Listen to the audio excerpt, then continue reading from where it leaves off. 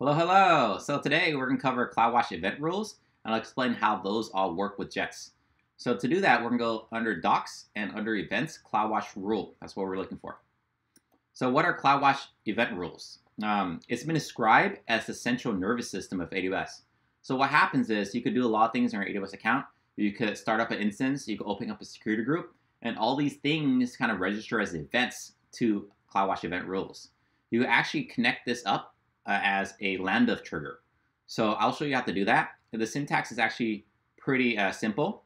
There's rule event, and then you describe kind of the event that you're looking for. In this case, this is kind of monitoring CloudTrail to see whether or not there are any security group changes.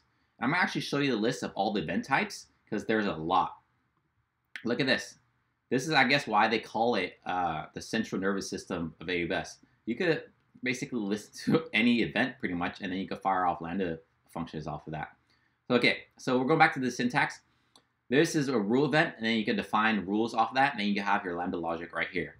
Now, in this example, it's using CloudTrail. CloudTrail pulls and sends data about every 15 minutes. So instead of using this example, for the sake of speed, we're going to actually scroll down. We're going to use another example. We're going to use this example right here that detects when an instance stops. Okay, and we actually have the example code here. And this is the full code right there, but I'm going to actually rebuild this project from scratch because it's pretty quick. So let's go ahead and jump into the terminal and start doing that now. Jets new demo mode job. So what Jets new does is it generates a starter skeleton project.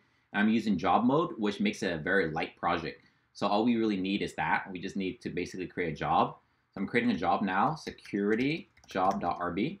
I'm going to go ahead and grab the code from the project right here and throw in there. Okay, so that looks, I think, good. We should be able to seed in Jets deploy. So while that's deploying, I'm going to explain this a little bit. So here's the rule event. Here's the description of what the rule is going to kind of look like, how it shows up in the AWS console. The source is saying from the EC2 service.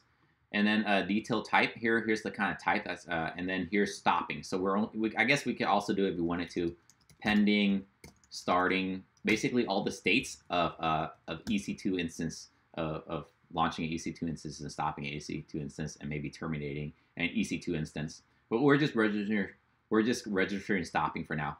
And then all we do is we're going to put out event and then we're in JSON dump it just to make it pretty form. So we're going to be able to see this event in the AWS CloudWatch logs very shortly once this is done deploying. So this deploy is still going to take a little time, probably a minute or so. So I'm going to go ahead and pause the video so you guys don't have to wait through this. So the deploy has finished, so we can go ahead and check on the resources that were created, and then we can stop an instance to test this out, okay? So let's first, I guess, look at Lambda. Let's look at Lambda. And you can see here's the code right here. So there's the code. And you can see that the code is right here. You just open up security job.